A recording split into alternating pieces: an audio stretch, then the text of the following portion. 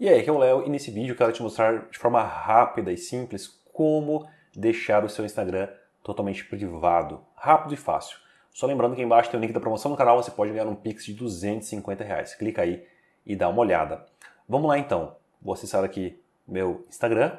Acessou o Instagram, clica aqui no seu perfil, ok?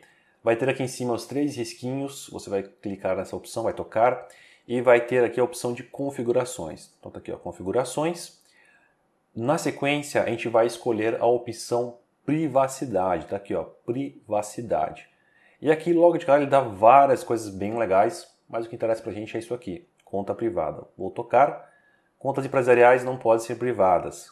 Então, se a sua conta for empresarial, você precisa voltar ela para uma conta pessoal, senão você não consegue deixar a sua conta privada. A maioria das pessoas tem contas normais, contas pessoais. Então, quando você tocar aqui, ele automaticamente já vai tornar a sua conta privada, ok? Bem simples.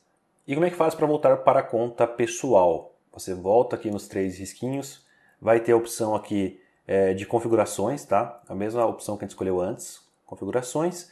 E aí vai ter a opção de conta. Então a gente toca nessa opção e aqui nessa opção a gente consegue fazer a alteração, que é aqui embaixo. Mudar tipo de conta. Tá um pouco desfocado para vocês.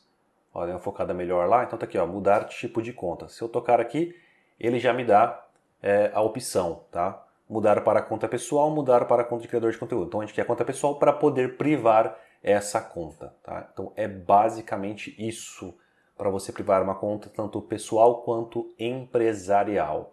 Espero ter ajudado. Na descrição tem o link da promoção no canal. Fico por aqui e até o próximo vídeo.